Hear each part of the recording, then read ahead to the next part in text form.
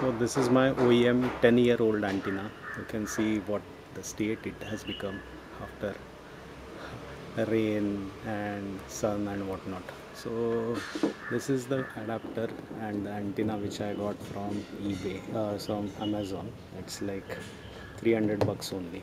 So the quality is good, definitely. At the price it is giving, it is definitely good.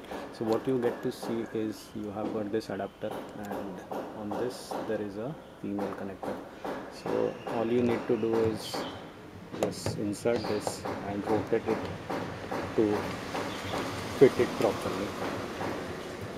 You get one more adapter, metal part for this. So some of the other vehicles which you can try, radio reception is quite well. I've tried that. So Volkswagen OEM antenna comes for something like 21 to 2400 on Woodmo, and this is like 300 bucks. So I think you can change them every other month and still it will last.